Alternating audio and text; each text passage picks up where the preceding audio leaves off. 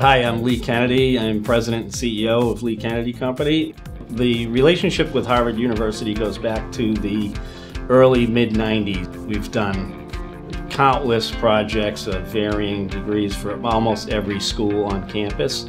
And the people leadership in this organization have been able to develop very trusting, long-term, highly valuable relationships. We've done over 4 million square feet of work and hundreds of millions of dollars in projects over that period of time. The Standish Hall project that we just completed this past summer, it's $70+ million complete gut redo of an old historic building. They refer to them at Harvard University as the river houses. They came to us kind of late in the project, if you will. Typically we're involved well in advance.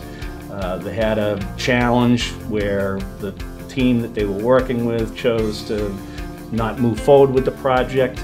So we had to gear up on this thing and learn this very challenging, complex project in a very short period of time.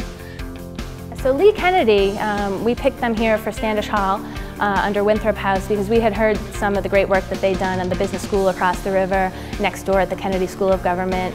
After meeting them and their leadership team, we felt really confident in not only hearing the great results from our colleagues at the other schools, but seeing those buildings. So these houses are over 100 years old. We need to bring it up into the 21st century, so we needed to do a complete gut renovation. Winthrop House was a 15-month schedule. It's pretty quick.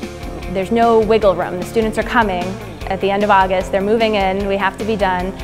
So schedule was huge, and making sure we had a good partner who was going to keep up with the quality and the safety, but also get us there in the end. Winthrop House is 2 dormitories. Lee Kennedy was responsible for Standish Hall.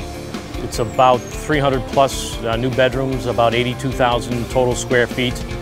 The mission was to find a way to keep moving forward, to bring things to closure and bring things to resolution as quickly as physically possible. The strategy was to work up to 2 shifts a day, 6 days a week for almost the entire 15-month duration to achieve the milestone.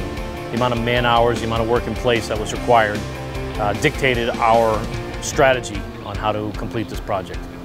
There was no option for delays. Students are moving into this place middle of August for classes to start. The expectation was that we would meet the schedule and find a way to get it done.